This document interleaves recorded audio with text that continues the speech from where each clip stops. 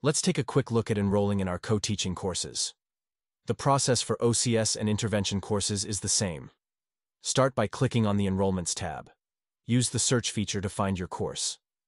OCS courses have the word blended in the title, and our Intervention courses have co-teaching in the title. For example, I can search for co-teaching to find our NC Math 1 co-teaching course. Next, look for the section that has your school's name in it. However, if you've not yet enrolled a student into the course, you will not see a section with your school's name. If this is the case, you will need to scroll all the way to the bottom of the course listing and look for the section that has the word Dynamic and no name in the school column. Click on the Enroll link for this section to enroll your first student in this course. OCS courses work the same way. You can search for the word Blended to find the OCS courses. If it's your first enrollment into the course, look for the Dynamic section without a school name.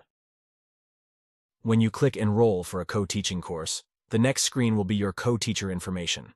If you've not identified who your co-teacher is yet, this is where you'll do that. Enter the teacher's name, email address, and phone number. Indicate if your co-teacher has completed our short training course, which takes about an hour to complete, and then click Update Information.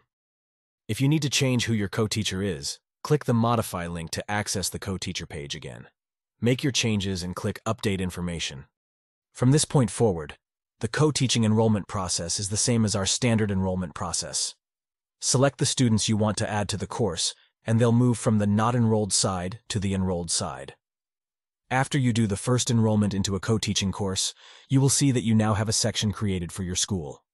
If you return to enroll additional students into the course, you will enroll in your school-specific section. To remove students from the course, click the box next to an enrolled student's name, and then select Remove, and that completes the co-teaching enrollment process.